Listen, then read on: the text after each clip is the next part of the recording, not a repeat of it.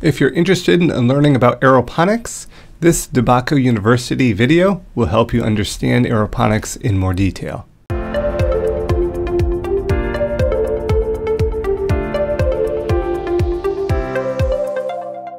All right, let's look at aeroponics for cannabis production. Well, starting off with the basics of aeroponics.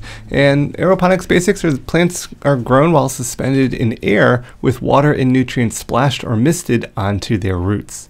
This system uses minimal water and nutrients if done correctly with no reduction in plant performance. Now, while there are commercial systems, this kind of shows kind of a DIY kind of version here of what a grower kind of constructed to create this aeroponic system, just to show you how simple it can be.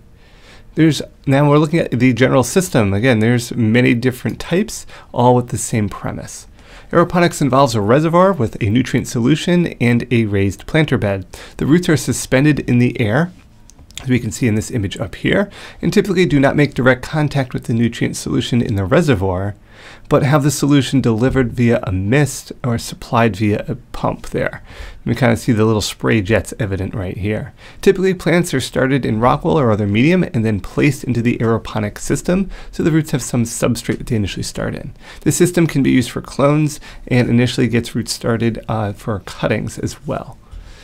Now, the advantages to this system, as we can kind of see here, the pictures of the roots kind of speak for themselves.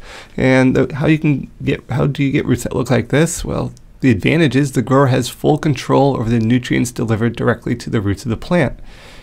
Side to that is the grower has full control over the nutrients, so the grower needs to be on their game, so to speak, with making sure they're delivering the right amount of nutrients in the right concentrations, where more is not necessarily better. Also, the system allows for aeration of the root system. The water use is very efficient, and there's no need for growing medium, potentially maybe a little rockwool at the beginning, eliminating this cost and also the disposal issue with a lot of growers often forget about. However, no system is perfect, so the disadvantages are due to the high level of control a grower has. This needs to be attentive, so they may not be the best option for new growers. So this system can perform great yields, can perform great roots, but as I said, the grower needs to be aware of what's going on. So new growers just getting started may struggle. Careful monitoring is essential, which allows for nutrient concentrations as well as pH values. Typical nutrient solutions are changed every 7 to 10 days, and the system should be cleaned between grow cycles, if not more often. The plant life depends on the life of the pump, so growers need to be monitoring the pump and ensure that they also have backups and electricity supplied to this type of system. There can also be some upfront cost that may be prohibitive to some growers who are looking to implement potentially this system. The equipment, just to kind of show a little image of kind of general equipment, is a container with a lid. The lid will have some form of plant support. Inside of the container, water pump with misting heads in this region here, a water monitor, and of course a nutrient solution to ensure the plants are being properly fed. Now, the targets for using this type of system would be to have a continuous water monitor. So you need to have that continually monitoring that water and the levels of that water.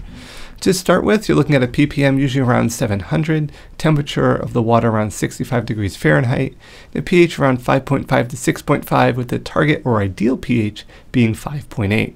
Again, these just provide you with some general initial targets, and you can tweak them from here as you see fit for your cannabis growing operation.